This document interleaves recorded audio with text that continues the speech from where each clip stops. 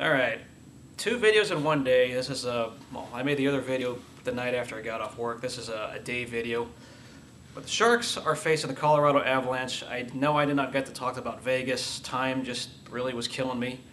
But the Vegas Golden Knights, they defeated them, came back from 3-1, a very improbable comeback.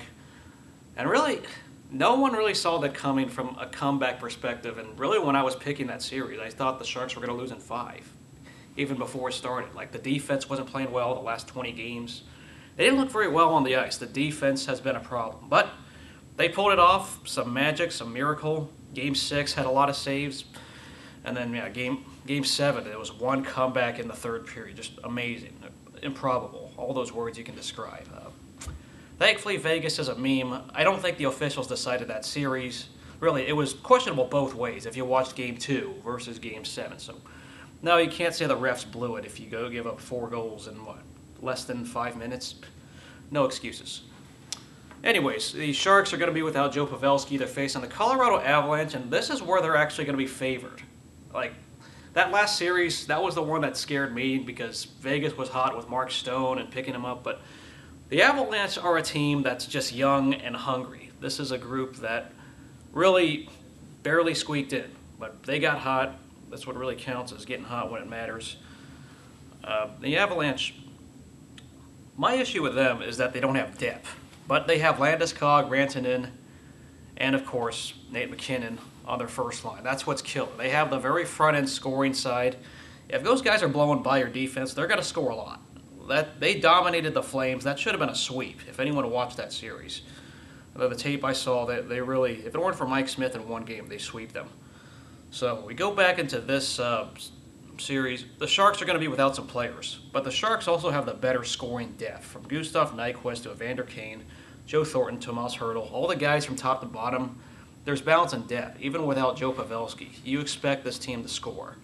The problem? The defense. We know the team defense on this team has been hard to watch as it goes from the last couple months of the regular season. That I'm still not very impressed with this team's defense overall, but they made some plays when they had to, especially, I mean, it's weird. That Game 6, there were a lot of shots, but I would say that after the third period and the overtime, I saw good defense on both sides of that game, that Game 6 against Vegas. So, where does it go from here? The Sharks, to me, have a better blue line. There are some good players on the Avalanche, like Eric Johnson, but the Sharks, from top to bottom, are a better team, personnel-wise. But team defense is the equalizer. Martin Jones has also not been as good, of course, as a whole. You look at the Game 6, yes, he won it, but he's been average. I mean, if the Sharks give up less than 3 goals, they're going to win, I guarantee it. They have not lost a game 1-0 or 2-1 all year long. But, of course, the defense is going to give up so many shots, Martin Jones is going to allow them. I don't want to throw Martin Jones all the way under the bus, but he has been bad, but so has the team defense. You can't give up a billion shots.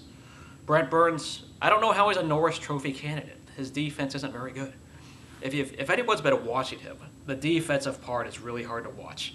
Yes, he scores, but it all cancels out. So, do the Sharks win this? On paper, they're expected to, but once again, the defense can equalize, and a guy like McKinnon can just speed by the defense and kick them. So, I expect a very tough-fought series. I think it'll go 6 or 7.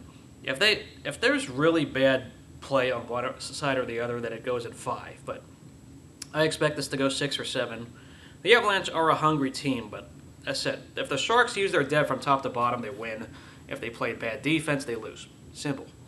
So let me know what y'all think. I mean, this is kind of like the 90s. We're back into the 90s, early 2000s, where we saw these guys.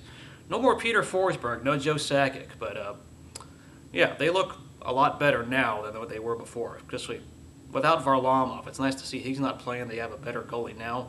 Y'all gave up a first-round pick for him. You know, you could have had Philip Forsberg with that pick, but no, it is what it is. The Avalanche are right in the hunts. They're right there, so we'll see what happens. Good luck to the Sharks.